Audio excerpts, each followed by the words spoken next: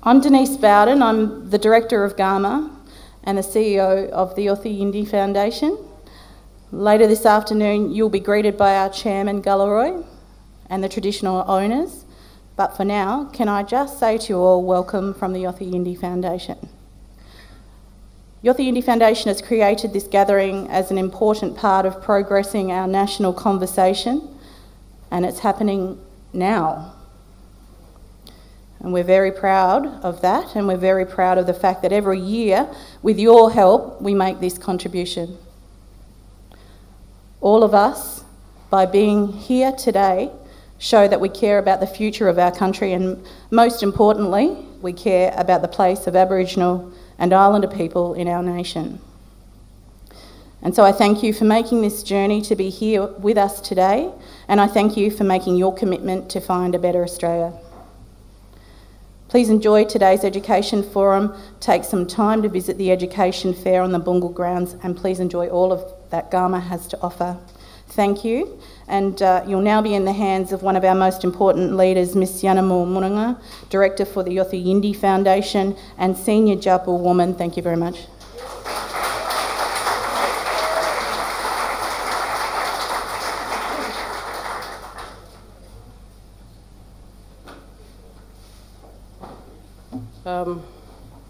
Good morning, Bookmak. Namiri Bookmak. I'm Yananymul, as Denise said, Yananymul Mununggurr. I come from the Djapirri Clan Nation. I'm one of the directors for Yothu Yindi Foundation. I welcome you also to this year's Garma Festival. The theme of this year's festival is all about truth-telling. Today's focus is truth-telling around education, hearing voices that are often drowned out in national discourses, hearing about programs which quietly run and achieves important results for young people, but which receive little attention or little support.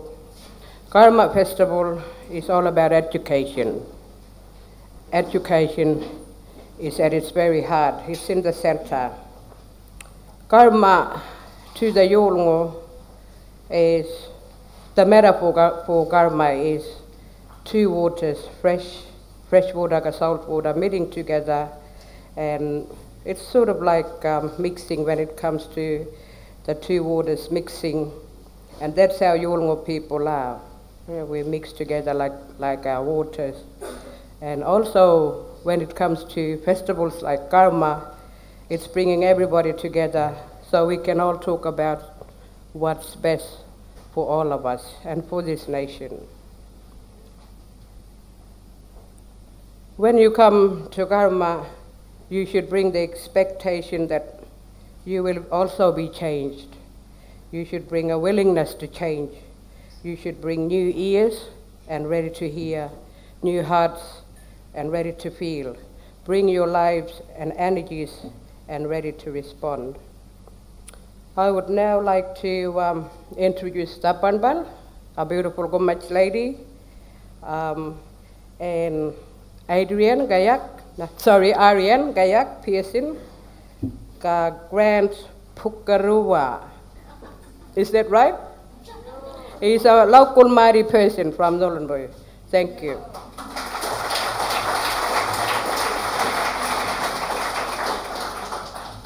Yeah. Hello, everyone. Thank you for inviting me to the Education Forum. My name's Dhapanbal Yunupingu, and I'll be singing one of my father's songs called Mainstream. It was the song he wrote when he first started his principal working at the school at Yirkala. So it's a really special song. And what my Thoai was saying about the metaphor, about the two waters, the salt water and the fresh water coming in, mixing together, that's what Garma is.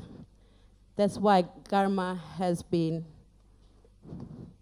formed for us young people so that we can carry on our culture and our language strong at this place called Golgotha. 20 years of Garma.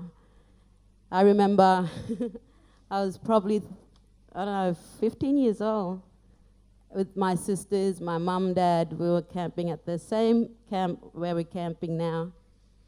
And 20 years this year had brought so many memories. I'm thinking about my dad when I went there, a little bit emotional. My mum, yeah. So this song is called Mainstream.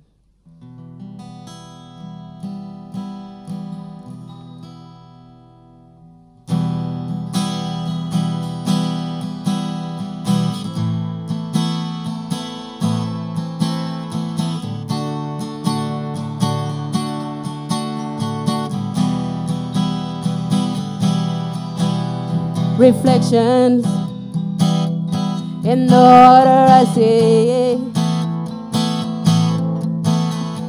6 pretty girls on my mind today. Yellow foam floating down the river, and voices I hear of your heroes. Go, go, go, go, living in the mainstream. Go, go, go, go, under one dream. Monsoon clouds floating over the ocean.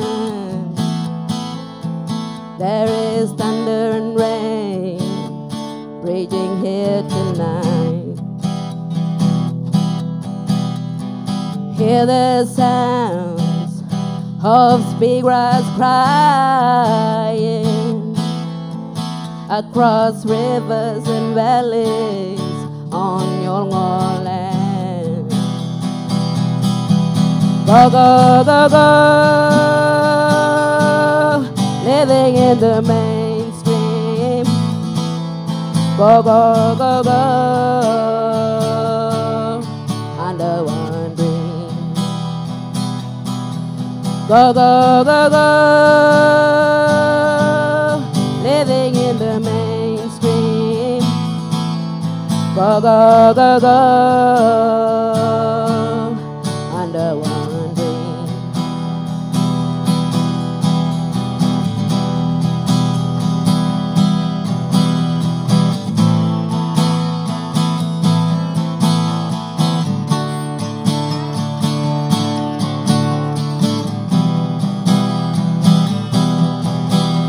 Reflections in the water I see now. There is black and white, we're living together, sharing dreams of the red, black and gold, living dream time now in the Yolmay way. Go, go, go, go, living in the mainstream. Go, go, go, go, under one dream. Go, go, go, go, living in the mainstream. Go, go, go, go, under one. Living together, we're living together, we're learning together, we're living together now. Yolmay, Balanda, yo, yo, yo, yo, yo, yo, yo, yo.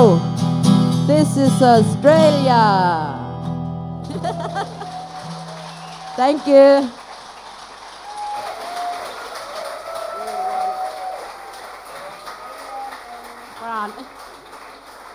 Thank you. Thank you for that. Thank you for that beautiful song, Dhapanbal, Kayak and Grant. We talk a lot about the importance of biodiversity, but as a nation we have been very slow to recognize the importance of cultural diversity. Now the government is beginning to fund language, cultural repatriation and projects.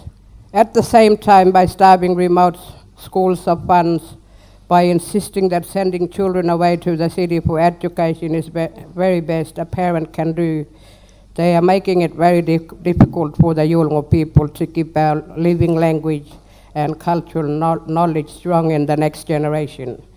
When our young people go away, they grow away. If they drop out of boarding schools in the city, they often never come back to school again. Government is not empowering our schools to meet the needs of our young people. Everyone talks about closing the gap in education, but not so many people talk about the knowledge gap that mainstream schools bring to education, educating our kids. They talk a lot about our kids and less, always in terms of what they lack, how they're coming from behind, how they can somehow rescue our kids. They don't talk about how teachers and schools have no cultural understanding. They don't talk about how we need to train and equip our teachers to know the history of Australia and to understand young first Australian people in the whole context of our lives. They don't acknowledge that many of our students experience racism in mainstream schools and choose to walk away from it. We know our own young people, we know they want a positive future. We know that education is the key to that positive future. We want excellence in education. We want choices. We want the resources to build choice for our young people, for our families. It frustrates us when we see young ones we know we can build programs for, but we are given no funding to make these programs happen in our communities. This is the truth. It is the truth. We want our children to walk in two worlds. We want our children to experience the best of both. That can only happen when the education strikes a balance, two-way balance. Some people say that only Western education can set people up for good life. We disagree. We totally disagree.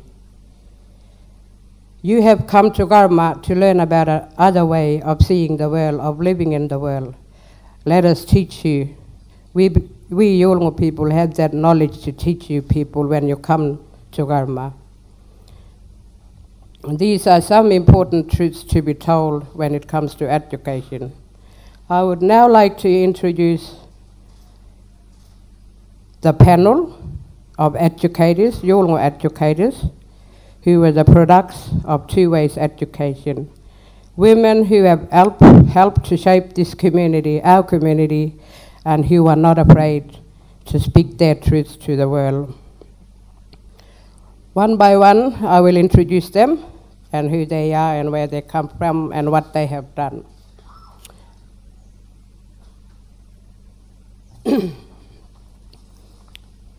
First, I'd like to call Banpapuy, Kanabar. Banpapuy is a Rarriwuy woman. Her homeland is Rarriwuy. She has worked at the school since 1984. One of her passions is working with early years students using Yolngu literacy and Yolngu mata and Yolngu maths. Second, Yalmay, Yunupingu. She is an honorary university fellow with the Office of Pro Vice Chancellor, Indigenous Leadership, Charles Darwin Uni. She is a Rarriwuy woman from Yirrkala. She holds a Bachelor of Education, Teaching and Learning with Charles Darwin Uni, as well as a Diploma in Teaching through Bachelor Institutes of Indigenous Statutory Education. Merrikiwuy, Ganambar Stubbs. Merrikiwuy is a proud Yolngu woman, a leader of Northeast Arnhem Land. She has written 6 books. Her most recent ones, Welcome to My Country. She has also been a long-term employee of Yirrkala School. Welcome, Merrikiwuy. Rarriwuy, Marika.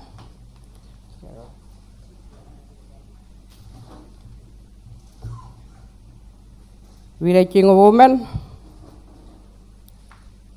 She's an ex-Dhapanbal College student. She was one of the first Yolngu educators to obtain a teaching diploma.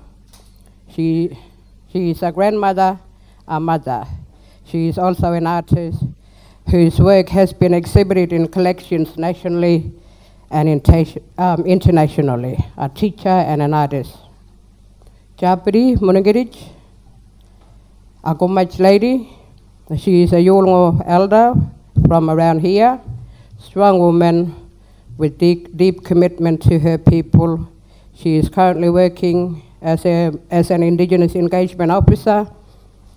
Ms. Mununggurr was instrumental in establishing the Yirrkala Women's Patrol in the past, which saw Aboriginal elders walk the streets late at night to successfully deal with domestic violence, alcohol, and other community safety issues.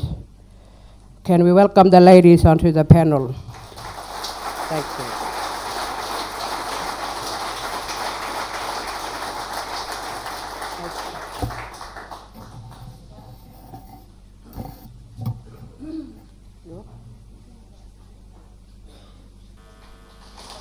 Thank you, Markap Mirwalal. Thank you. What a clever way to present. We don't have to talk, no, but we will. Just want to say that that is just one part of our school's teaching, just one. We do a lot of things. We plan, we look at both texts, Yolngu Mata as well as English. We plan for the next day before we start teaching. We tell the children to brush their teeth in the morning before we teach. We feed them nice, hot, nutritious food. We have yard duties. We plan, we ring for the excursion for next week. We talk to Dimuro and we talk to Iralka for a workshop that's going to happen next term. We planned and do both English, maths, mathematics, English, for reading, for sounds, for phonics, for drama, for everything that any other school does. We do it at Yirrkala. But before we start, I would like to ask Banpapuy to talk about where did learning on country and where did Kalta and Garma begin? Yo ngaraya ko Banpapuy ka tatu ngara daru ngarak tatu. My name is Banpapuy Ganambar. My homeland is at Rarriwuy, which is west from here. But first I would like to talk about where I grew up. In the 70s, when the land rights case began, I was raised by a Rarriwuy leader, Mr. Roy Marika, and everyone moved back to their homelands. So we moved back to Kolurunga, which is downstairs from here down onwards towards Baka. And we ourselves built the iron houses there to stay. And from there we used to go shopping, and in that time, maybe 3 days or 4 days, we were lucky enough to go to school and then come back. And then our grandfather, who's the Gumach leader, claimed this area, and he had a house. So he said, I would like all my granddaughters and my sons and nieces and daughters to attend. So I attended Dhapanbal College after doing bilingual education. But first, I learned to read and write in my mother tongue, Gumach, before English. So that's where my education starts, my journey starts. But I would like to tell you the heart of Gumach land, which is Brain. That's where Garma started. That's where the two waters meet, the fresh and the salt. And in the middle, it mixes into Kalimadik, which is brackish. And that's where the first Kalta workshop started, what we just seen. It's a cycad nut, which is very, very poisonous. And we got all the other clan groups involved. And apparently it started because Mr. Yunupingu did a research on bilingual education, and he himself, who is from Brain and owns the land, got the concept from Brain, because in Yolngu law you cannot cross boundaries to another place and steal ideas. So that's what he did. He got that concept from his own homeland, Brain, a Gumach land. When the rivers, when the water, fresh water from the land runs down, it interacts with the salt. And through that salt, it forms a knowledge above, a foam which is balanced.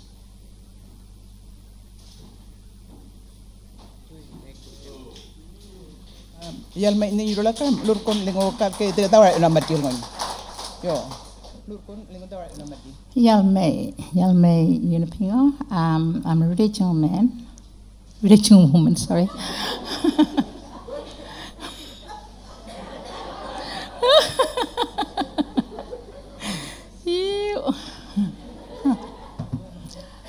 Religious woman. I did my schooling mostly here. When missionaries first arrived, then the welfare took over, and then the Commonwealth government, and then in the early 70s I left school. So I didn't go to boarding school at all. I mainly went to school at Yukala. I just want to carry on what Banpapuy talked about Garma. Garma and Galta is very important name that we use and practice at Yukala school.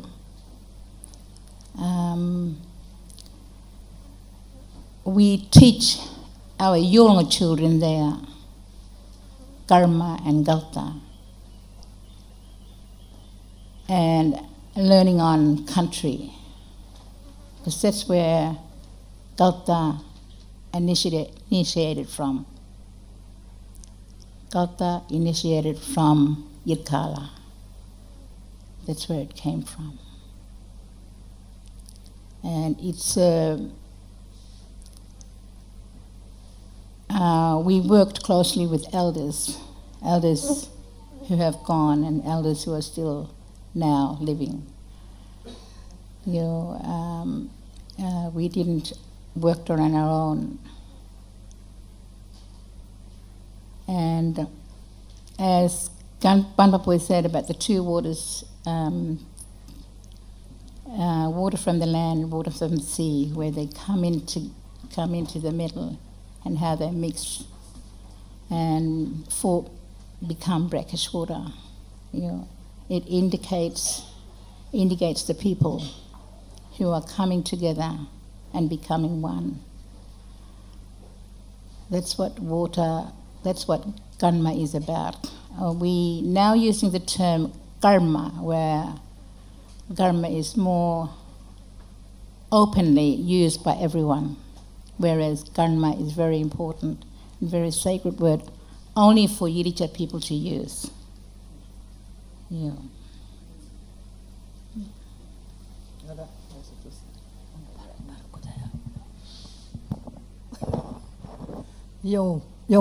Can you? I'll move back, closer. My name is Rarriwuy, Marika, and I'll talk about the metaphor we have at the school at the moment, and it's called Yakagana, always together, not by yourself, but work together. We work together. One is not above the other. We're all equal.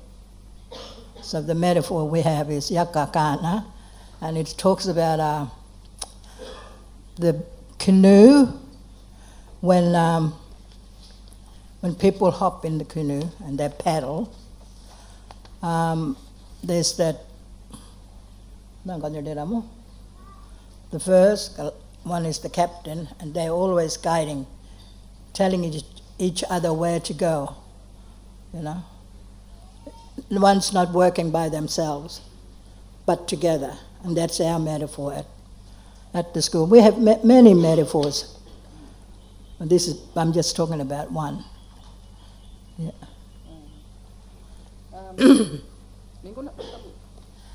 And I also want to talk for all Dua and Yirritja people in this region, we have our own metaphors.